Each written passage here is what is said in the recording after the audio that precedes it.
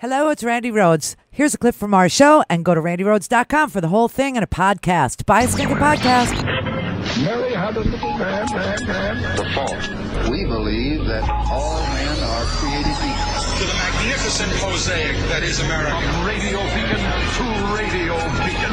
I have a dream today. Change has come to America. Knock, knock. Who's there? It's a figment of your imagination. Randi Rhodes Show. Turn up your mind. Mr. Speaker, regarding the memo, why is it okay for Republicans in the House to release a Republican memo and not at the same time as a Democratic memo to give the American public a full picture, or at least both sides of the argument relying this underlying intelligence? Mano, what's okay is to follow the process as the process is laid out, and that's precisely what is happening. I would remind you that the Democrats tried blocking the rest of the members of Congress from even having access to the memo that the majority wrote. Yesterday, the majority voted to provide access to the Democrats' memo. The process is this. It's an 11G process. You've all probably reported on it, which is a memo gets released to the broader members. They read it. Then you go and scrub to make sure that no sources and methods are being compromised, and then you go through the process of releasing it. The majority's memo already went through that process. That process is underway. This memo that we just got popped on us yesterday is now going through that process. And I would just tell you, unlike the Democrats on the Intelligence Committee who voted to deny access to this memo to the broader members, Republicans supported doing so. And so now, Devin actually made the motion. So now it will go through that 11G process just like this other memo did. Why not hold back? Why not hold that back and release at the same time? Yeah, as Kevin was mentioning, the chairman went to the FBI to go through the memo to make sure that we were protecting any sources and methods, and we are confident that we are. None of that work has been done on this new memo that no one has yet read, but the Republicans voted to allow the rest of the members to read it so that it can go through that process. But why not hold back? You've asked enough. Why not hold back? Why not release them both at the same time? The answer is because Trump was always telling Devin Nunes that he would never release the Democrats' memo, so feel free to vote for it. Feel free to vote it out of committee. Feel free to let everybody look at it. But we're never going to release it. Good evening. This evening, the House Intelligence Committee voted to release the minority response to the majority's memo, the Nunes memo. We think this will help inform the public of the many distortions and inaccuracies. The FBI opened a counterintelligence investigation into the Trump campaign in the summer of 2016. Right. That's what happened. And then they got a warrant on someone in the Trump campaign using opposition research paid for by the Democratic Party and the Hillary Clinton campaign. That's what this is about, and it's wrong, and it should never be done. It's misleading in its timeline. It's misleading in how it mischaracterizes what Andy McCabe said. It's misleading in how the application was put together, and it's also misleading in so many omissions. But the whole point here is not to be accurate. The point is to be misleading. The memo was sent to Congress. It was declassified. Congress will do whatever they're going to do. But I think it's a disgrace what's happening in our country. And when you look at that, and you see that, and so many other things, what's going on, a lot of people should be ashamed of themselves. Yeah, but you're incapable of feeling the shame that you should feel. Oh, there was a Friday news dump. Did you see that? That was like an amazing dump, a big dump, a damn big dump. And for me, it was happy hour. Oh, news junkies, did you love Friday? Friday was amazing. It was so good. I mean, you know what? I really do believe that every journalist who is assigned to cover the Trump White House must, must change their schedule, because everybody dreads Friday night. Everybody dreads it because, TV programming goes into weekend programming. You get Lock Up Raw. You get your, you get your part-timers in there. It's just, it's not, so let's rearrange our schedules. Let's take Mondays and Tuesdays off and work through the weekends. Because, listen, if the president fires Rosenstein, or if the president fires John Kelly, or if the president fires Mueller, God help us all, it will happen at 6 o'clock on a Friday night. There is no question in my mind. So last Friday night, we had dueling memo wars. We had, an announcement from the White House that they would not release the Democratic rebuttal memo to the Republican memo, which alleges falsely that the only reason why this is all for Carter Page, that the only reason why Carter Page was granted a FISA warrant by the FISA court, those judges appointed by the Chief Justice of the U.S. Supreme Court. That's who appoints the FISA court justices. Okay, so the Republicans on the FISA court are appointed by the Republicans, Supreme Court Chief Justice.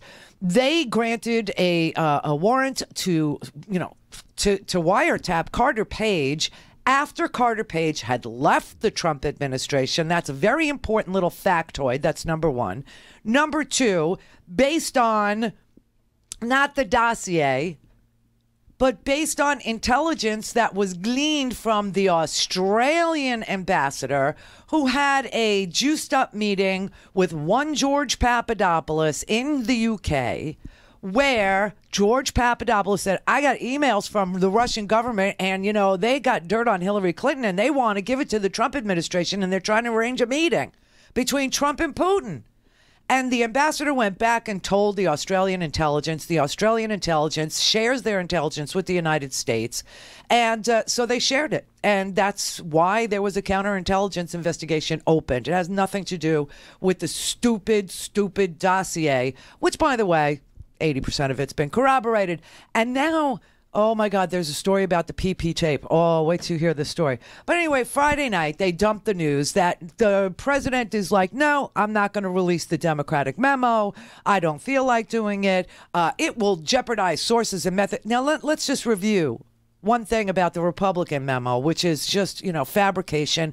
And of course, we're not allowed to see the underlying material, so we have no way of judging what the, all we know is the last paragraph of the Republican memo clearly said that the investigation was launched based on Australian intelligence informing us that the Trump campaign had been informed through one George Papadopoulos, who sat on the, he was the one of the foreign advisors, not foreign advisors, but foreign affairs advisors that was picked by Trump. Remember George Papadopoulos, excellent guy, that was picked by Trump to do his, foreign policy stuff. So, but Trump allowed and said at the, he hadn't even read the Republican memo when he gave the State of the Union. And yet when he was leaving the State of the Union, he was asked by some, crazy Republican House members whether or not he's going to release the memo. And he said, oh, yeah, 100%. Can you imagine? Can you imagine? And he hadn't read it. Let's release the memo. Oh, yeah. Oh, don't worry. 100%. Can you imagine that? Yes, sir. He'd be too angry. How you doing? How's it going? How's it changing? How's it going? How's the kids? I mean, honestly, he goes, yeah, I'll release it 100%. But he hadn't read it yet, but he knew he was going to release it. Now, how did he know he was going to release it?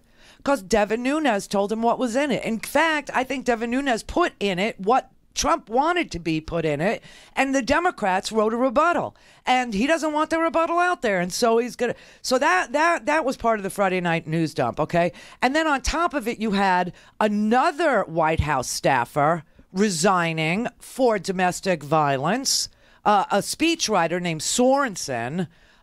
He resigned quietly on Friday night.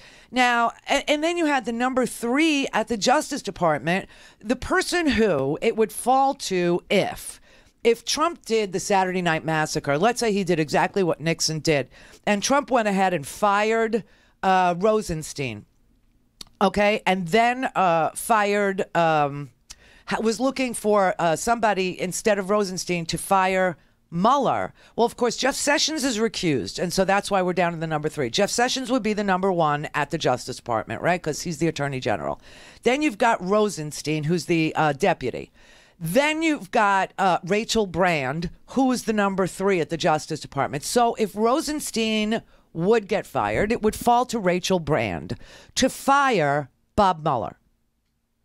So instead of being put in that position, all of a sudden, this woman who's number 3 at the Justice Department, who's worked there her entire professional life, who's the highest ranking woman in the Justice Department, who's next in line to be the Deputy Attorney General and then to perhaps be the Attorney General of the United States, has all of a sudden given up on her chosen career path and has instead decided to go to Walmart. They made her an offer she can't refuse.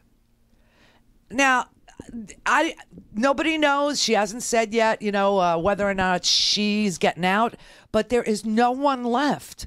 There is no one left in the Justice Department. There's not even an original person. I mean, the entire Trump cabinet is turned over. The entire Justice Department has had, nothing but turnover. Now you've got Kelly. They're trying to say that after Reince, they picked Kelly. Kelly was this, he's a jarhead. He's going to bring. And now they're talking about firing Kelly. They have, there's news stories on Friday night that, Trump is making phone calls to Tom Barrack and other people saying, if it should come open, if we should get rid of Kelly, would you be interested? Barrack says no. But, and Kelly's got like 9 different stories about what happened when he saw Porter's wife's photographs. And of course, Don McGahn knew that the FBI had done a background check on this, Porter dude who beat 2 wives and a girlfriend. And that the girlfriend had personally called Don McGahn and told Don McGahn not just about how terrified she was and she was trying to break off her relationship with Rob Porter because he was violent to her too, but that she had spoken to wife number 1 and wife number 2, and they had both confirmed the exact behavior. Don McGahn, the White House counsel. So he knew, Kelly knew, because the FBI spoke to Kelly a year ago when they first did the interviews. Rob Porter was never able to get a clearance. Now we're talking about, on Friday I was going, well, there's 14 people in the White House that don't have security clearances that are seeing the most sensitive, information that the United States possesses. Not to mention Trump, who couldn't have gotten a security clearance if he were applying for a job in the White House and wasn't the president of the United States. He wouldn't qualify for a clearance. He's got all the keys to the kingdom, right? Now we find out there's 40 people at the White House who have no security clearance. I mean, this is just an amazing administration. It's just despicable, and it's scary, and it's horrible, and it's just, and every Friday at 6 o'clock, you find out Kelly changed his story 19 times. Rachel Brand has resigned. This Porter guy's got another compadre, a guy named David Sorensen, who just quietly, resigned for domestic violence. Now, today, President Barack Obama was on the stage with Michelle because their official White House portraits, which will be displayed at the Smithsonian, the Hall of Presidents, there's all these portraits of presidents. They unveiled their paintings. They showed the world their paintings today. And I just can't even imagine if Barack Obama, just one little thing, okay? Just one little tiny thing. What if Barack Obama had paid a stripper $130,000 during the election of 2008 or 12 to go away, to stay quiet? Would he still be the president of the United States? Would he have, been a 2-term president? Would he have been president for more than 5 minutes in 2008 if that story had come out? But yet the stories about Donald Trump and 20 women accusing him of sexual assault, endorsing Roy Moore, who was not only accused of sexual assault, but against minor children. And now you've got Porter resigning and Kelly lying about it to cover up for Porter. And the reason we're being given that Kelly lied from those who are saying they know Kelly lied. They had this terrible briefing by this temporary dude, Raj Shah, the deputy communications guy, who just can't lie, as well as Sarah Honey Boo Boo, who dyed her hair today, by the way. It was tragic, the press conference he had, where they admitted, Kelly did put out 2 different statements, and one was after he saw the photo. Well, why wasn't the FBI enough for him? Or is the FBI just, it's a plot. It's a plot. If you ask the Republicans, the only thing Kelly did wrong was he relied on the FBI's background check. I mean, this is just insane. It's off the hook. This attack on law enforcement, this attack on all the systems and procedures. Wow. Go to RandiRhodes.com for the whole thing and a podcast. Buy a stinking podcast.